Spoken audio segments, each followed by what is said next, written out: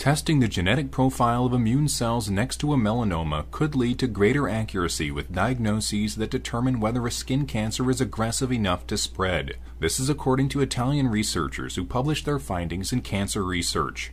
Developing this finding further could allow doctors to focus cancer treatment on skin cancer patients who require it, while sparing the harm of intervening when patients do not require it. For individuals with melanoma who had a specific subtype of cells, called CD30 positive T cells, in the lymph nodes of their tumors, there was a greater risk of disease progression within 5 years. Lymph nodes are part of the immune system and drain the results of the lymphatic defense, including white blood cells. The study investigators began their study with an exploratory approach to pinpoint any genetic links between lymph node biopsies and disease progression by seeking out genetic differences from patients at different stages of melanoma progression. Samples were retrieved from 42 melanoma patients and 25 healthy controls, matched for gender and age.